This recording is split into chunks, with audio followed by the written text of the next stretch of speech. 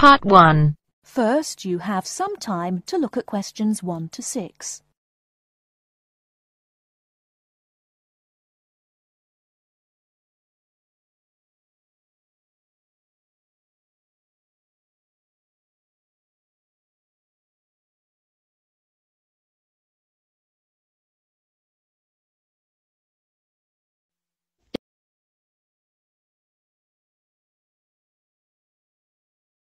Excuse me, I want to ask you about the charges for meals.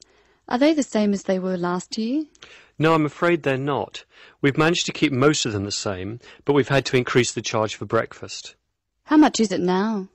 It's $2.50. It used to be $2. I see. What about lunch? It's unchanged, still $3. Does dinner still cost $3? Yes, it does. We've managed to keep the prices down this year, but the best deal is the 3-meal plan for $48 per week.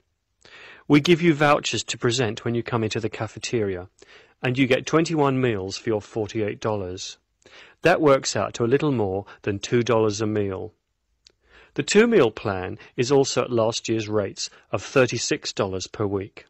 We give you vouchers for that too. My sister was in this hostel before me. I'm sure the hours for breakfast used to be longer. Yes, they were. They used to be 7 to 9:30, but to keep our expenses down, we made them 7 to 9. Lunch is the way it was, though. Hold on, dinner, 6 to 7:30, isn't that a change?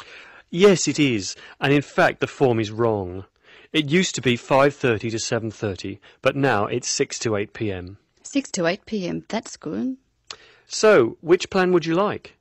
I'd like to think about it, please. I need to check my lecture schedule. Before you hear the rest of the conversation, you have some time to look at questions 7 to 10.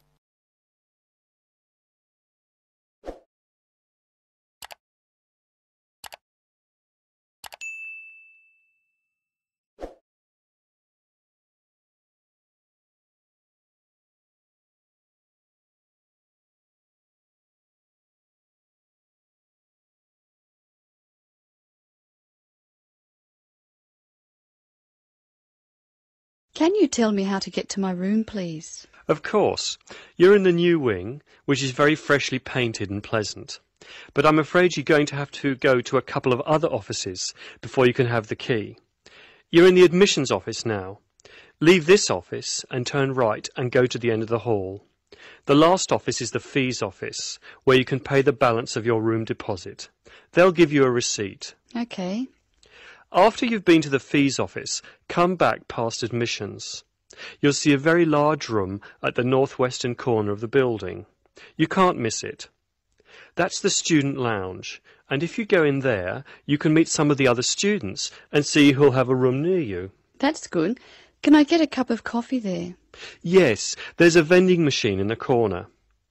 Then go to the key room, which is opposite the lift and next to the library. Show them your receipt, and you can pick up your key there. My luggage was sent on ahead. Do you know where I should collect it? The box room is next to the women's toilet. You'll have to get the key from the key room. Thank you. That is the end of Part 1. You now have half a minute to check your answers.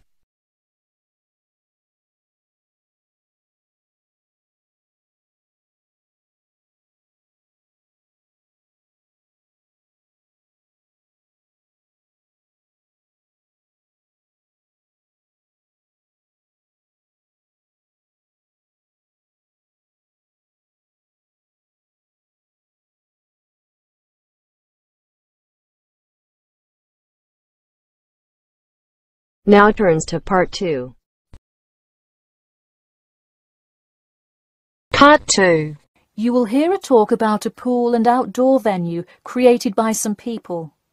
First, you have some time to look at questions 11 to 14.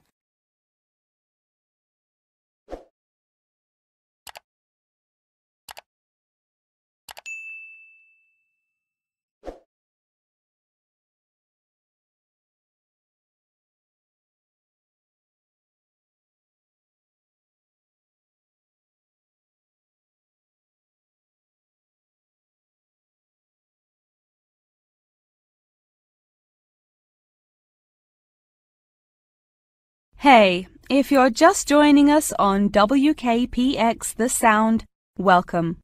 We're here in the studio with Matt and Cam in the morning, and this morning we're talking about keeping the kids occupied on summer vacation. Folks, there's a new kid in town in the world of summer fun. Get ready for the Pool of the People, a pool and outdoor venue created by, that's right, the people. Scheduled to open in November, the ideas for everything from the design of the pool right down to the items sold in the snack bar have been decided upon by a sample of 1,050 members of the public. The public selected 2 top proposals from over a dozen created by renowned architect Ned Mosby, and the final design is truly something else. The pool is shaped like a fishbowl, sinking down into the ground. And there's, you guessed it, a real live fish tank in the center. It's certainly the center of attention in the Bridgewater area. Now, you are probably wondering how much an extravagance like this must cost, right? Well, have no fear. At just £15 for adults and £10 for kids, it's an affordable way to entertain the kids in those dog days of summer. The only problem now is the possibility that it will in fact become too popular. The pool is only so large, so swarms of people coming to enjoy it may cause quite a crowd in its first summer of opening. There will be an opening party for a select audience, and in line with the pool's mission, the people have decided on all the arrangements. They collectively decided on actress Rebel Wilson to host in the festivities scheduled for later this month, and even dictated the playlist by ranking their top 10 songs from a list of hundreds. There is some discrepancy, however, on the sculpture design for the foyer at the entrance. The people elected a jellyfish sculpture to greet entering visitors, but given last week's vicious attack by a box jellyfish on a local youth, coordinators fear it will bring too much fear to patrons. Before you hear the rest of the talk, you have some time to look at questions 15 to 20.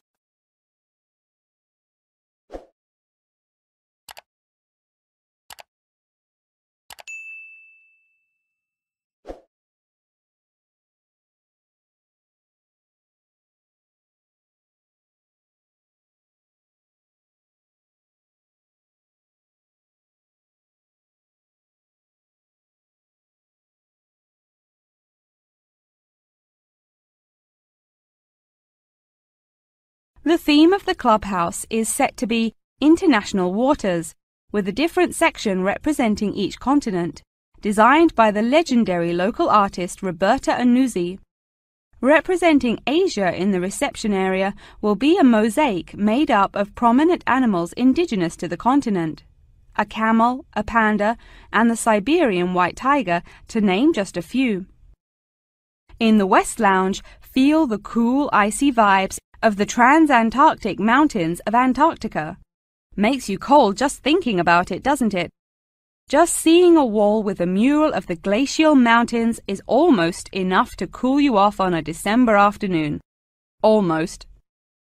Why not make the trip to the pool a social studies lesson at the same time? The theme in the ladies' lounge room for Africa may not be what you expected. A safari? Drum music? The Nile River? No. Did you know that Africa was home to the first jewelry? I sure didn't. By contrast, as you may expect, North America's theme for the card room is as modern, even futuristic as it gets. Annuzzi created for North America a sort of absurdist print, interestingly juxtaposing the moon landing of 1969 with an abstract depiction of humans living on Mars. Seems to me like an interesting commentary on the future of space exploration. And in the men's lounge room, the ancient forts of Sparta, Rome, Greece, and other European civilizations fittingly exhibit the strength and combatant characteristics of these societies.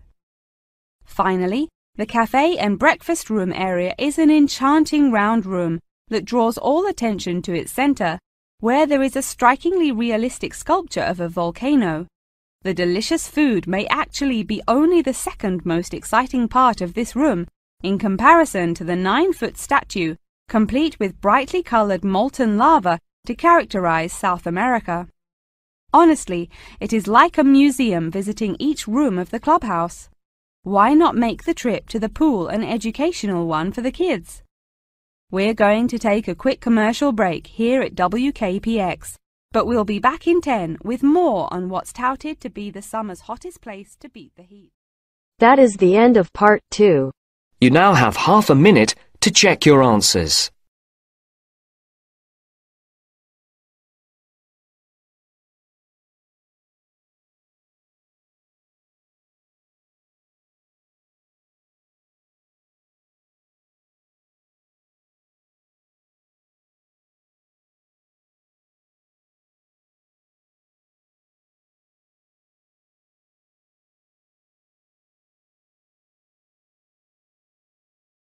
Now turns to part 3.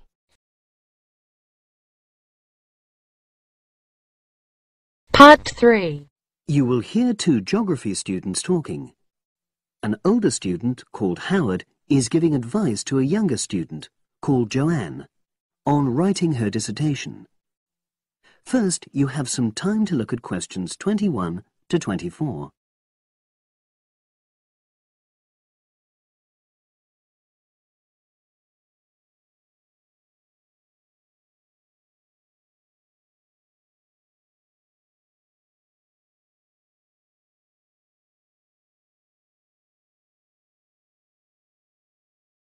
Hi, Howard. I haven't seen you for a while. Hi, Joanne.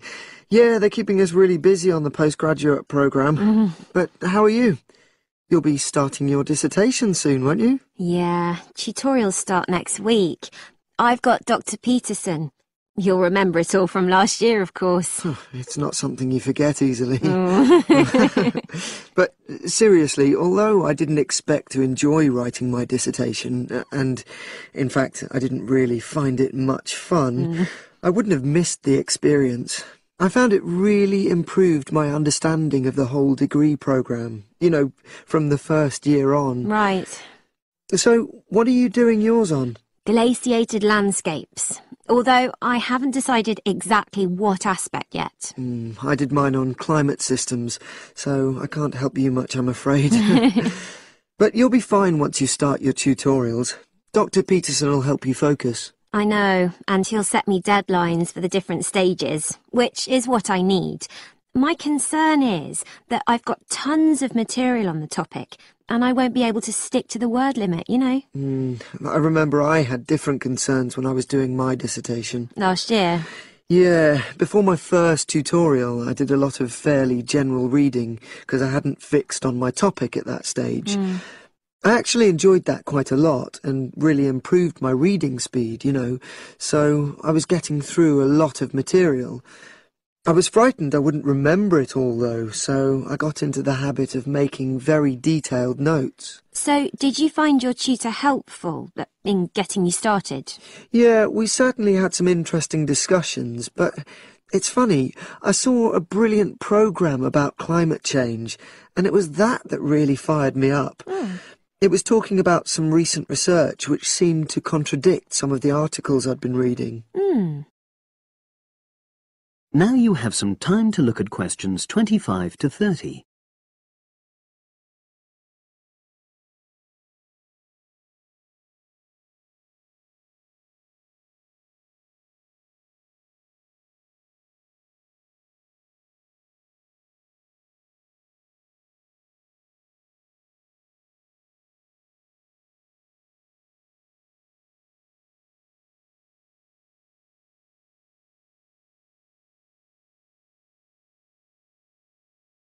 So you say your tutorials start next week? Yeah.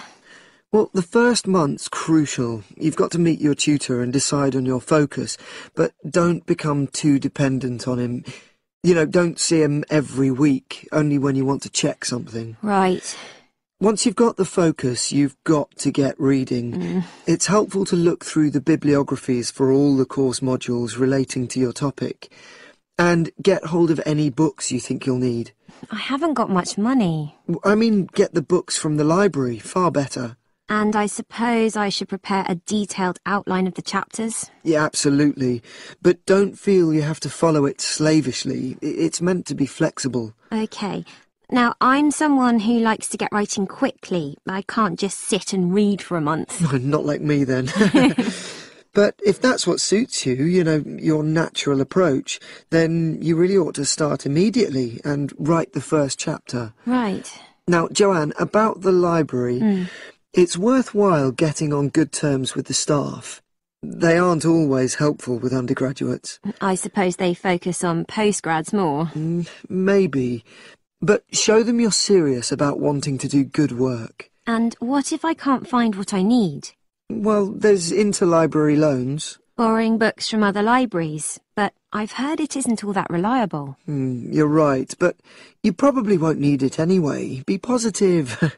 The library is likely to have most things you need.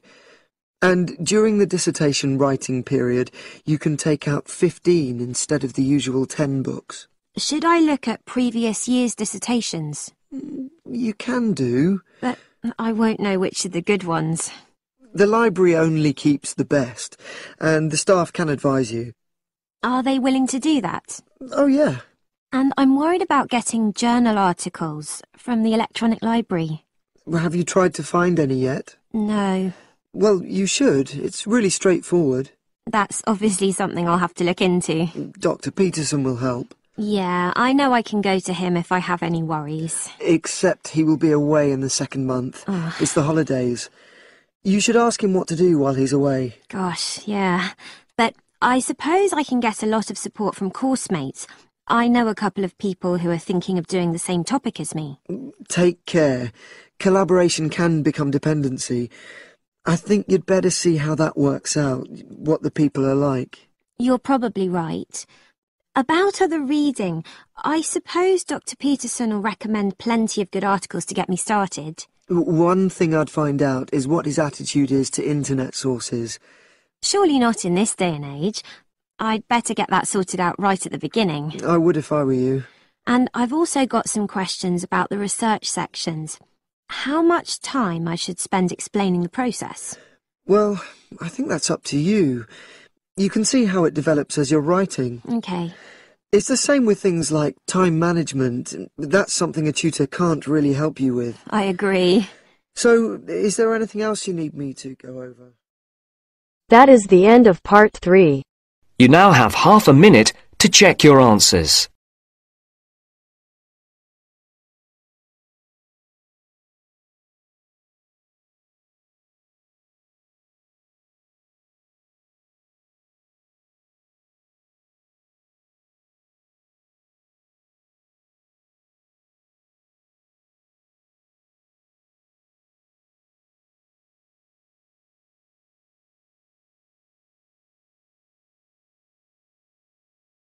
Now turns to part 4. Part 4. You'll hear a lecture about Iron Age in Britain. First, you have some time to look at questions 31 to 40.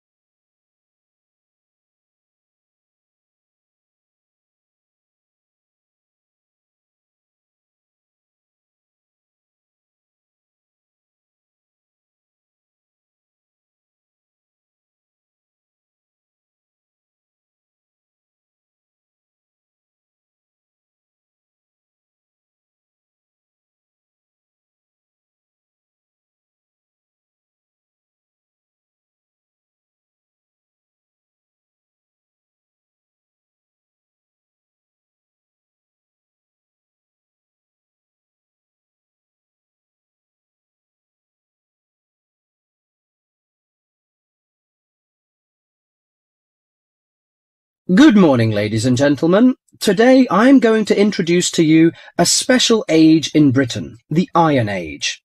People at that time, you may be surprised to hear that, seem close to the men and women of today, because archaeologists discovered that they tried to vary their diet, improve their homes, and follow fashions. The period known as the Iron Age lasted in Britain for about 800 years, from 750 BC to 43 AD. There had been several dramatic changes by the end of the Iron Age, including coinage, wheel-thrown pottery, etc. People had started to live in larger and more settled communities. Furthermore, because of the differences in climate and geography, someone living in Yorkshire or Ireland would have eaten different food, worn different clothing, and lived in different housing conditions from someone living in southern Britain. Caesar commented that Britain was a land of small farms, and this has been proven by the archaeological evidence. Since Iron Age society was primarily agricultural, it is safe to presume that the daily routine would have revolved around the maintenance of the crops and livestock. Small farmsteads were tended by and would have supported isolated communities of family or extended family size. They produced enough to live on and a little extra to exchange for commodities that the farmers were unable to provide for themselves. For those farms, harvested crops were stored in either granaries that were raised from the ground on posts or in bell-shaped pits 2 to 3 meters deep. Some 4,500 of these storage pits have been found within the hill fort interior at Danebury in Hampshire, and if they were all used to store crops, this would have essentially made the site one large fortified granary. Although the archaeological evidence shows that cattle and sheep would have been the most common farm animals, it is known that pigs were also kept. The animals would have aided the family, not only with heavy farm labour in the case of the cattle, such as the ploughing of crop fields, but also as a valuable form of wool or hide and food products. Horses and dogs are also observed in the archaeological evidence from both faunal remains and artefacts. Horses were used for pulling 2- or 4-wheeled vehicles, carts, chariots, while dogs would have assisted in the herding of the livestock and hunting. Besides agriculture and stock raising, the architecture in Iron Age is also worth mentioning. A very well-preserved settlement has been discovered at the site of Chislester in Cornwall. It was made up of individual houses of stone, with garden plots. In Wessex, the typical building on a settlement would have been the large round house. All of the domestic life would have occurred within this. The main frame of the round house would have been made of upright timbers, which were interwoven with coppiced wood, usually hazel, oak, ash, or pollarded willow, to make wattle walls. This was then covered with a daub made of clay, soil, straw, and animal manure that would weatherproof the house. The roof was constructed from large timbers and densely thatched. The main focus of the interior of the house was the central open hearth fire. This was the heart of the house to provide cooked food, warmth, and light. Because its importance within the domestic sphere, the fire would have been maintained 24 hours a day. Beside the fire may have stood a pair of fire dogs, such as those found at Baldock in Herefordshire, or suspended above it a bronze cauldron held up by a tripod and attached with an adjustable chain. The ordinary basic cooking pots would have been made by hand, from the local clay, and came in varying rounded shapes, occasionally with simple incised decorations. As for eating, bread would have been an important part of any meal, and was made from wheat and barley. The dough would have then been baked in a simple clay-domed oven, of which evidence has been found in Iron Age houses. The barley and rye could also have been made into a kind of porridge. In addition to this, the grain was also fermented to make beer, and the surface foam that formed was scraped off and used in the bread-making process. The interior of the house was an ideal place for the drying and preservation of food. Smoke and heat from the constant fire would have smoked meat and fish, and would have dried herbs and other plants perfectly. Salt was another means of preserving meat for the cold winter months, but this was a commodity that could not be made at a typical settlement. Well, you can see that Iron Age people lived a decent life, didn't they? I'm going to introduce their culture and leisure time next time. Thank you. That is the end of part 4. You now have half a minute to check your answers.